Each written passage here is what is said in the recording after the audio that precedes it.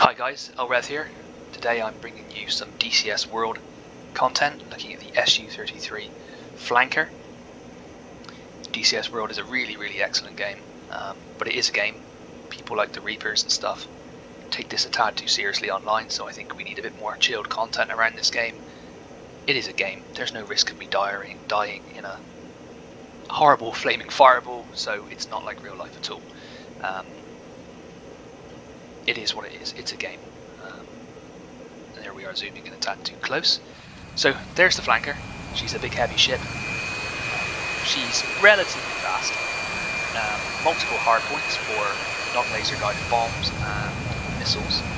Russian missiles tend to be not so good as the American missiles, but they're a lot of fun to fly these planes. We're going to do that today. We're going to take her on a takeoff and landing / crash. I'm not great at this game, but I do enjoy it a lot, and I think it's worth making some content on from a more chill perspective. You know, let's see it for what it is. But the graphics are spectacular. I mean, on the ground they can look a little blocky, but once you're in the sky they are really good. So let's set up here. So in the bottom left here you can see my rudder and my landing gear is down, which is great. And we are able to use the data link to look at our waypoints. So we're going to go ahead and we're going to take off. So here we go. So between 250 and 260 I think is a good speed to take off in the Su-33. She's heavy, depends how much fuel you have.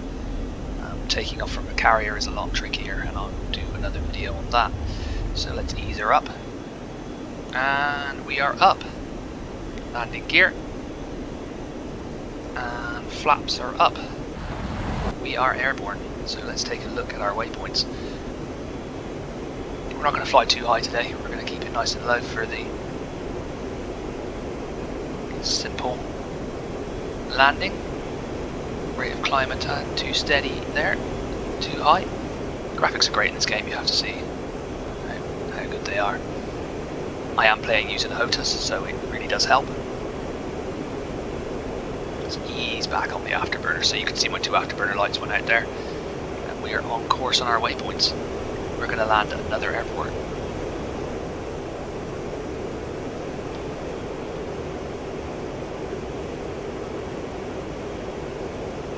So we're just going to trim down slightly.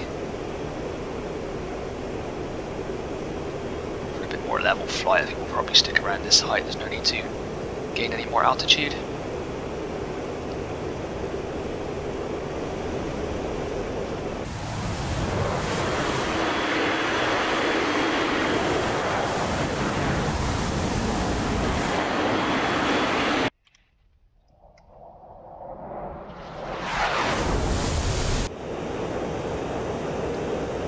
And we're back. Right.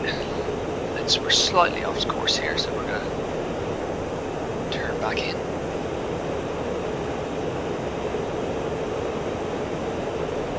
Very short flight today, just to show you the flight dynamics of the Su-33. She can be heavy. I don't have any armaments right now, so she should be a little quicker. We're going to ease back on the throttle just a tad. We're going quite quick here. Waypoints are quite close together.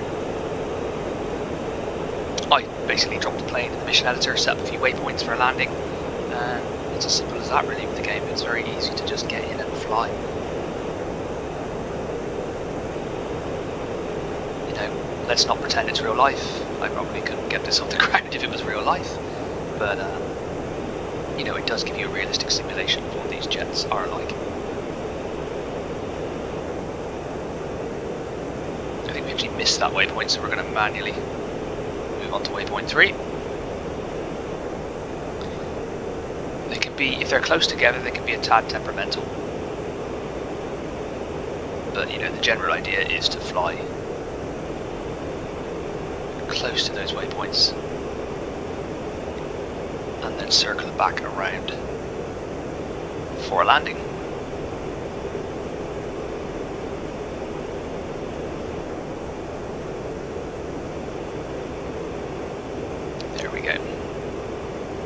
So we have to do a pretty tight turn here.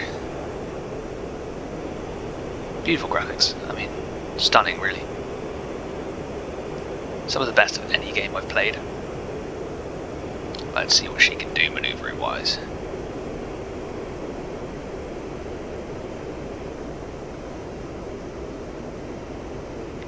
Nicely done.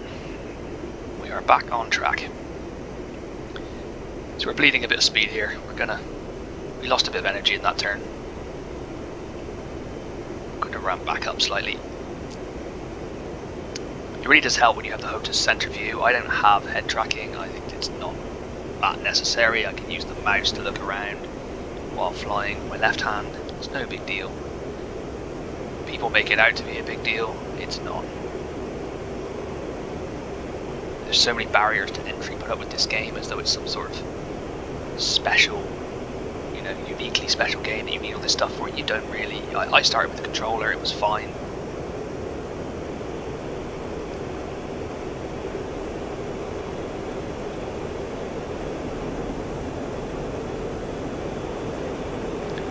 Picking up a little bit of speed as we come in, but we're going to start bleeding off that speed a little bit as we come into land.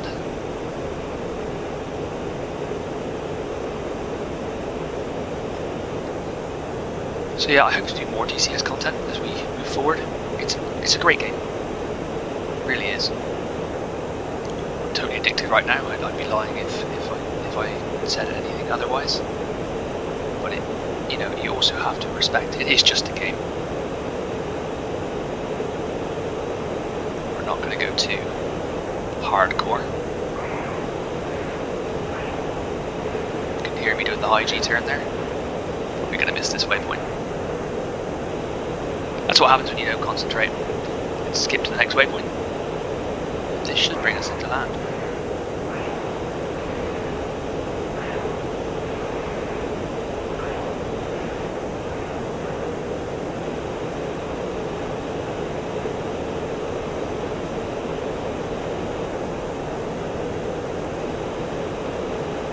I think we need to descend slightly, pull back on the speed.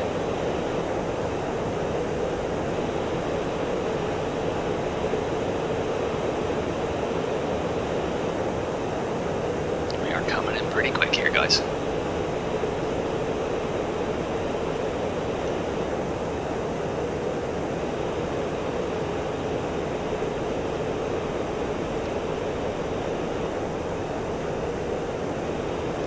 Right, let's pull right back. We're going to brake a bit.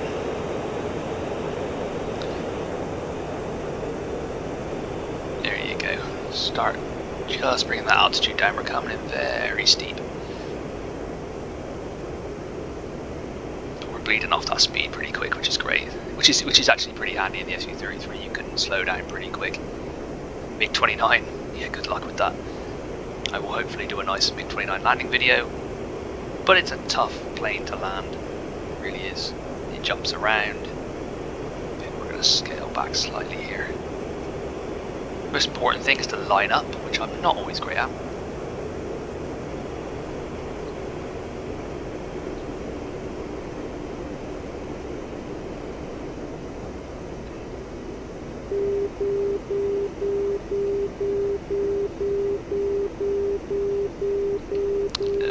Throttle now, we're low enough.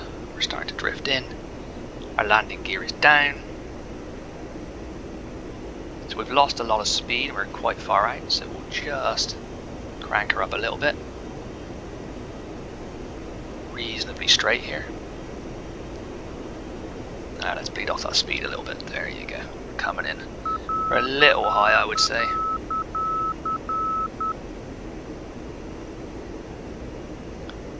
MiG-29 I probably would have already bailed on this, but we are coming in very nicely for the touchdown. Get ready on the wheel brake. Ooh, last minute square up there almost cost me. And we have a little bit of a bounce there. We have touchdown. Full wheel brake on. And we have landing. Very nice plane to fly, really easy, very forgiving, which is great. So it's great for a newbie, can pack a lot of weapons. Very smooth to fly, And look, the landing there wasn't perfect, but I landed it no problem, so it was very forgiving on me. Really recommend this as a plane. There are some bugs in it, some startup sequences and some ability to take off the carrier is bugged, which hasn't fixed yet. They need to do something about that. But overall, it's way more forgiving than MiG-29. MiG-29 was a tough plane to learn on, and I've landed it a few times and I've crashed it a whole lot more. So the Su-33 is much better for the new player. Really recommend it, guys. Hopefully do some more content with it. DCS is also very unforgiving, so you can film some content and basically mess it up entirely, and you might have to start again. So campaigns can be hit and miss. You can fly for 10 minutes and get blown up and back at the start again. So hopefully we'll do some more free flights, take you through some more of the planes that I own, and hopefully see my journey into a high fidelity module and learning the mechanics of that module. Keep an eye out for more of my content, a lot more to come. That's LRev signing off. Thanks, guys.